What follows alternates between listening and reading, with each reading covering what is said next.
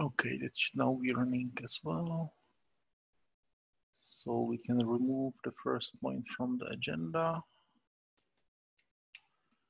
And let's start with the open forum. Does anyone have any questions or issues or anything they would like to raise?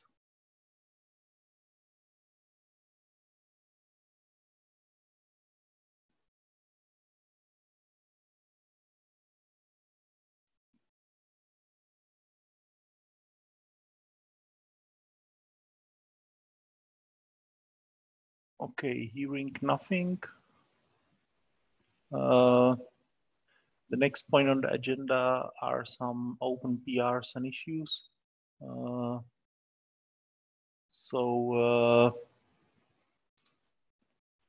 First one, I added there some PRs which seem to be open for a very long time without much change.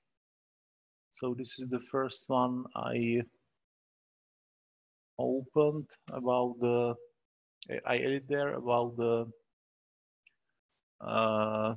bridge example alerts. I think the bridge alerts will be useful, but they seem to be a bit random from what we had in the PR. So any suggestions what we should do with it?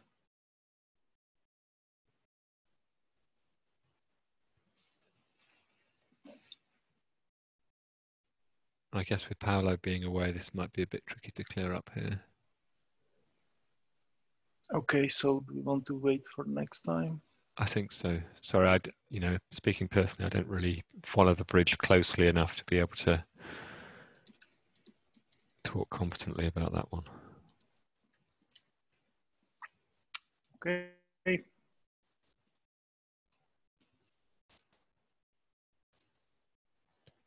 Next one was this, so that was from some user. It's just, oh, actually he commented there 14 minutes ago.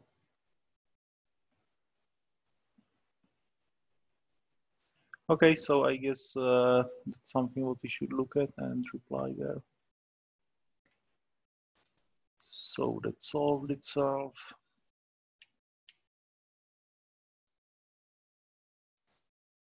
Next one is this one. Is Michal here? No. Yeah, I discussed it with Michal. Yeah. It was like I think 6 or 5 days ago. I described him the scenario which he should use in the test, but I think he didn't have time to really implement it. So I will talk to him. I'm not sure if he's on PTO tomorrow, but definitely he's on PTO today. So I will remind it to him, and hopefully he will fix it as we requested with Paolo and you in the comments. Okay.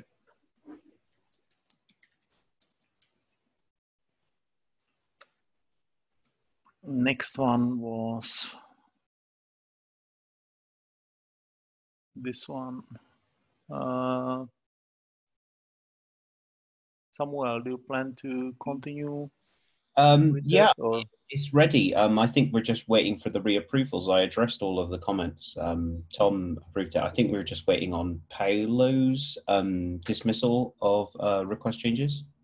Okay. I should probably just poke him directly. I didn't want to interrupt him, but yeah, I'll just poke him directly and get him to approve that.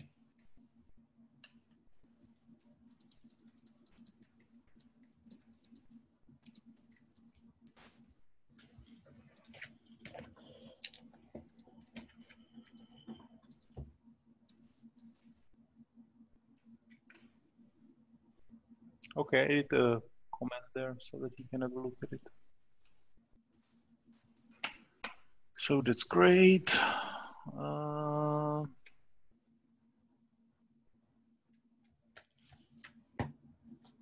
Then this one.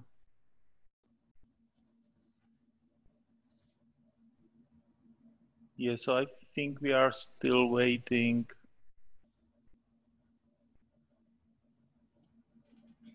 for the author. Yeah, I mean, he did a really good job. The only problem is that the tests are currently not passing. I don't know. I think it's probably a rebase issue or something like that. But he needs to rebase this and actually open it as a proper PR before we can actually merge it. But but the contributor seems to be focusing on other pull requests at the moment. Okay, then let's give him more time. And then the last one was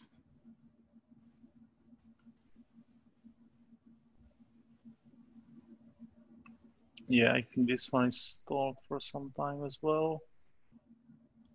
I'm not sure what the state is, but I think Tom is off this week, so yeah, we should check with him next week when he gets back.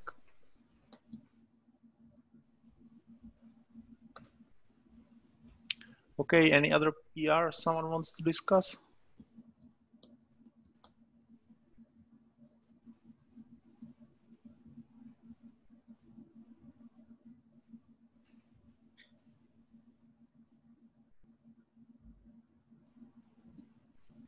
Okay, in that case, there is still a bunch of open proposals, and I think this one about the security is one which had some updates recently. And to be honest, I didn't yet rechecked it, but yeah, I think we should review the latest changes and check with Cream whether we still want him to change something there or whether it's okay to be merged now. So please, all maintainers, have a look at it if you didn't yet.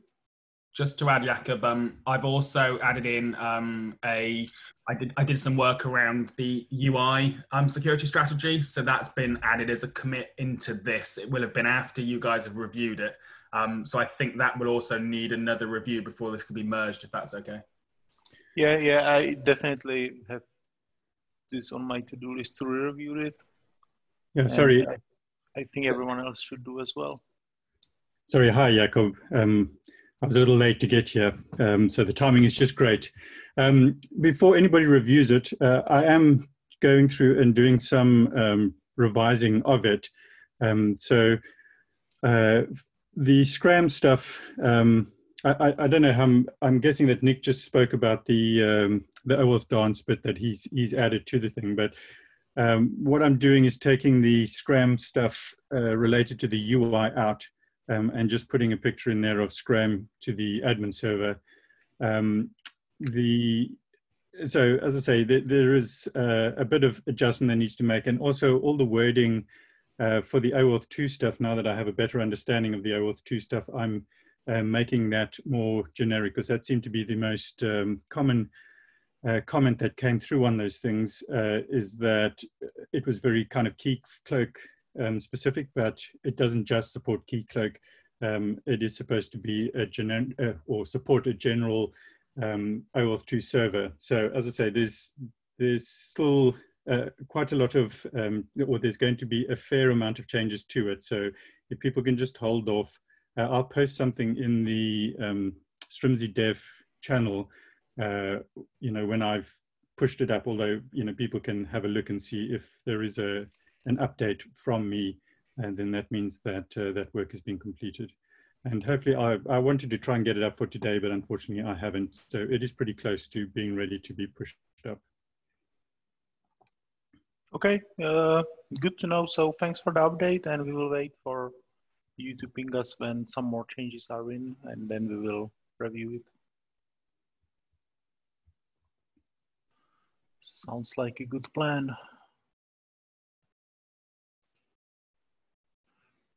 Okay, anyone wants to talk about any other proposals?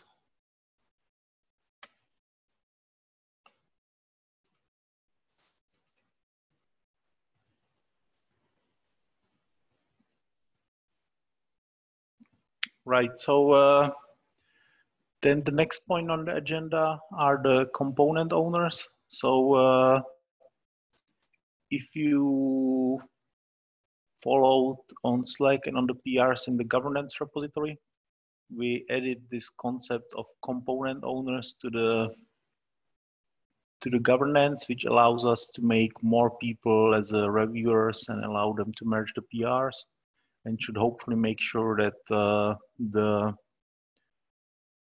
PRs might be reviewed by the right people, and the maintainer reviews will not be such a bottleneck. So we already have the 5 first component owners. So we have Marco for the OAuth library. We have Matthew for the Strimzi UI. Then we have Standa for the bridge. And then we have Marosh for the system tests in the main repository, and Paul Mellor for the documentation in the system repository. The PR adding them to the list is not merged yet because I opened it yesterday, but I will merge it today, and then I will also follow up with some announcement on the Slack channel. So thanks for all your help to everyone, and hopefully this arrangement will help us to get the reviews faster and better.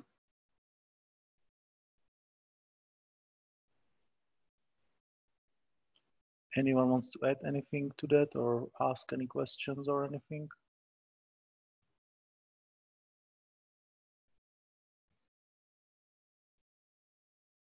If not, then I wanted to add some note about the KubeCon EU, which was last week.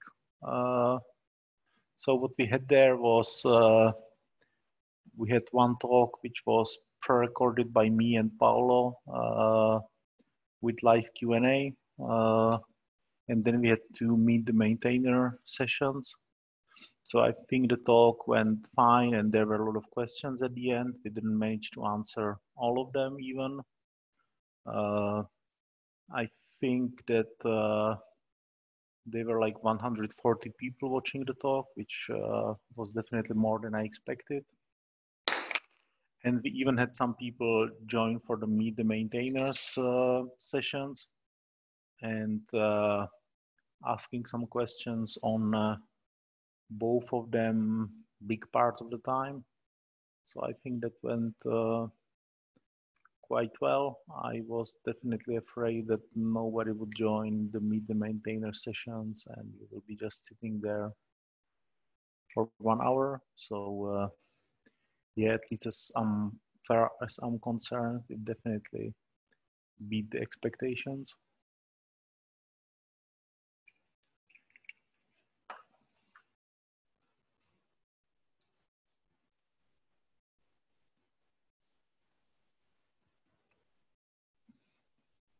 Okay, then the next point on the agenda is the annual review. I prepared some draft for that, and I wanted to add the link there. Give me a minute to find it. So I think we should open it fairly soon. But since we introduced the new component owners, I still wanted to update it with information about that. But if anyone wants to have a look and wants to have any comments, then feel free to have a look and yeah, either comment now or get back to me on Slack or something like that. And then the last point on the agenda is the 0.20 release. I know some folks from IBM were asking me about the plan for that. So that's why I added it here so that if needed, we can discuss it. I think there are already some interesting features in the master. In particular, there's the Kafka 2.6 support, and there's the the changes about the dynamic logging configuration without needing to restart the brokers, which I think are the main things. What I'm still working on is this listener configuration redesign, which implements one of the approved proposals. It's quite complicated because it needs to rewrite quite a lot of different methods, but I hope to be able to get some working thing during the weekend. And then kind of ideally, but I don't think that's completely mandatory, I think it would be great to have the V1 Alpha 1 removal from the custom resources. Then I ideally wanted to have also the warnings about the deprecated properties in the status to make it more clear to the users what they are using. And then I think we had discussed in the past to add the V1 Beta 1 version of the CRD for the bridge. But if there is any reason why we need to do the release rather sooner than later, then yeah, maybe we should leave some of these out for the next release. That said, the listener configuration was something what a lot of people were asking for at KubeCon, so it might be good to get at least that into the release. So I don't know what others think.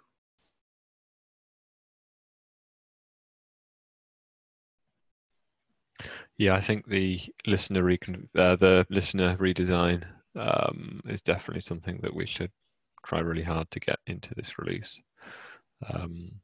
The others, you know, they're sort of nice to haves, but if the listener stuff was done and it didn't look like we'd be able to do some of the others, then I'd be fine with that.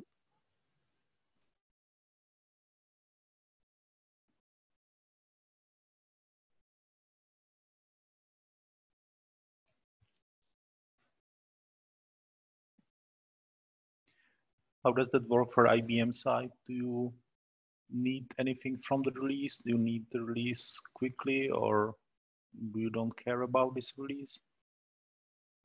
I mean, in terms of needing it for the next Event Streams release. So from our side, there's no particular features that we need, but in terms of timescale, it would help if it was in the next 2 or 3 weeks. Yeah, I think 2 or 3 weeks should be hopefully feasible. So I guess if I manage to finish the listener configuration during the weekend, then maybe next week we can do some release candidate or something. That'd be a big help for us, thanks.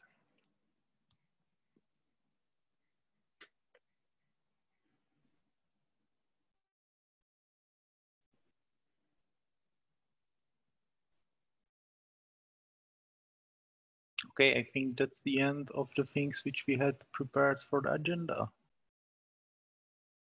Is there anything else what anyone wants to discuss or talk about or ask or add?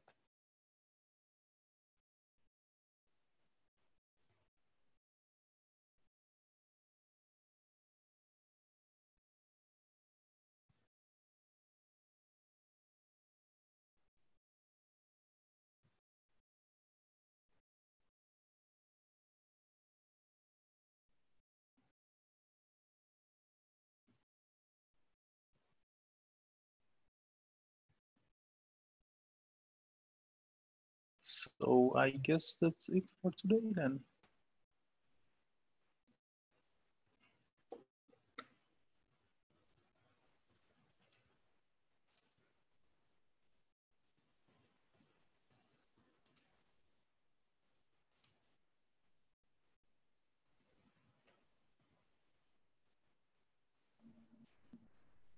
So yeah, I guess thanks for coming, and